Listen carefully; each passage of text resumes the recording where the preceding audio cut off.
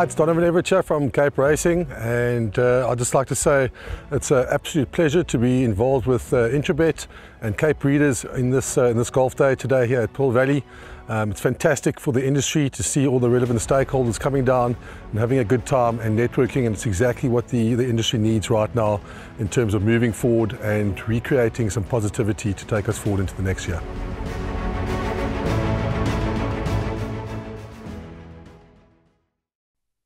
Race 6, call now or play online, www.trackandball.co.za, FM 66 handicap for fillies and mares over 1200 meters. Race 6 jumps at 15:15, a total of 8 runners, no card changes to report at this stage.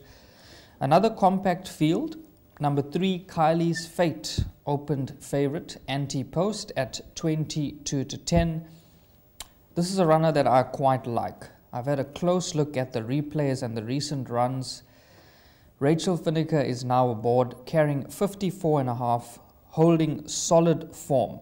The last run was very good despite being brushed, and I do think that the 1200 meters is going to make all the difference here for number 3, Kylie's Fate.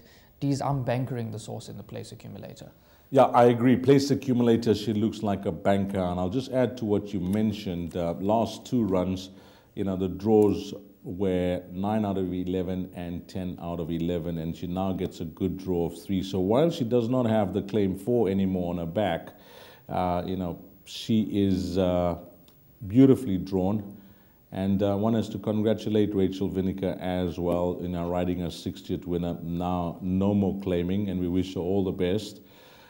This filly, the one thing that I noticed last time out after watching her win at a penultimate start, where she went to the front and she led start to finish over 1200, is that you can race her from off the pace as well, as she did last time out. From that poor draw, it was a run that many would have been surprised, that she's found herself towards the back of the field, but she ran on smartly behind the front runner magically that day. So you could say she's versatile as well. So while she doesn't have the claim 4, she has the good draw. And Devon's banker in the place accumulator and my banker in the place accumulator as well. But we have to touch on a few others here, Devon, just quickly. Just lend your thoughts to number 1, Red Rosser, Guard Puller's runner, who's got a low weight, 51.5 kg. We've made Winter's Destiny a good thing in the previous race. She did have the beating of Winter's Destiny at a penultimate start, and she drops to a 1200 as well.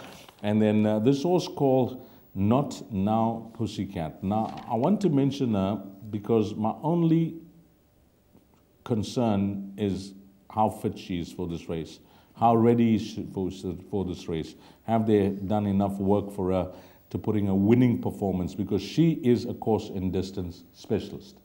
Yes, you summed it up brilliantly, Dees. I had a good look at this horse, number 7, Not Now Pussycat, and I've got the same concerns that you do as well. Yes. She does form part of my top 5 selections, so I have thrown her into the play, but the question mark is the fitness there. Yeah, we'll see. Maybe the guys who are working on a Monday at Hollywood Bets, Grayville, can possibly get a comment from Gary Rich on what he's expecting for number 7, Not Now Pussycat, or Anthony Delpeche, always on course from the Hollywood Bets Syndicate. Maybe they could, just give us their thoughts on whether she's going to need it or she is ready, because she is ready and she's a massive runner. And then number 5, Flying the Star. I had a good look at her, Corinne Bustel, Richard Donovan Dillon, but I just feel if you have a look at her profile that she seems to prefer Hollywood Bets Scottsville. So, in summarizing, we are going with a banker here in the place accumulator, number 3, Kylie's Fate. Are you in agreement with that, Devon? 100%. Of the balance, numbers 1 and 7 are the horses that catch my eye, and then if you are going to play it wide, my suggestion, if you don't like our top 3, then include the field.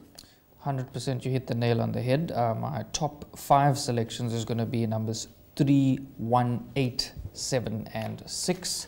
So I quite like number 3. I'll probably banker that in the trifecta and quartets and throw in a few runners after that.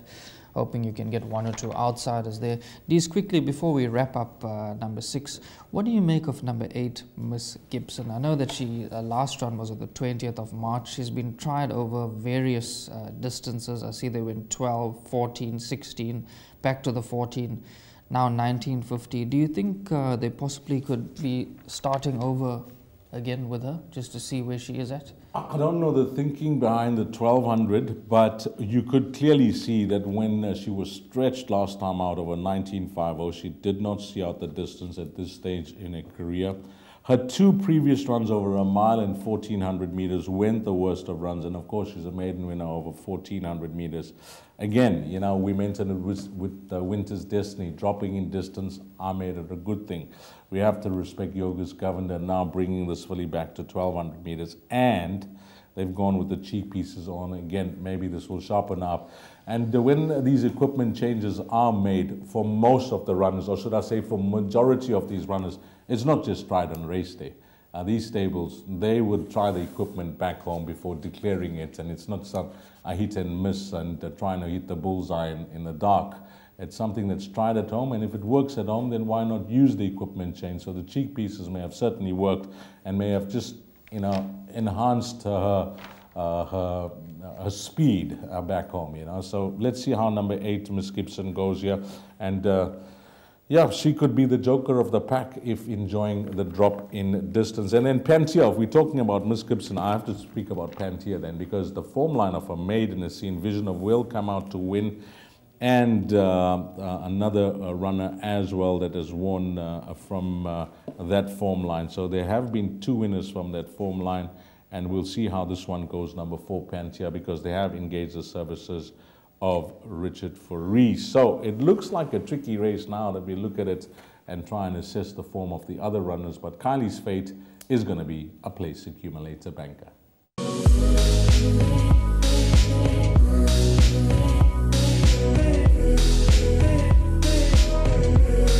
I bet with Interbet only. They're a fantastic site. I've never had any issues with them. They are very professional. There's never a problem. You deposit money, 2 seconds later it's in your account. You withdraw, which I do very occasionally, and I believe it's also 2 seconds it's in your account.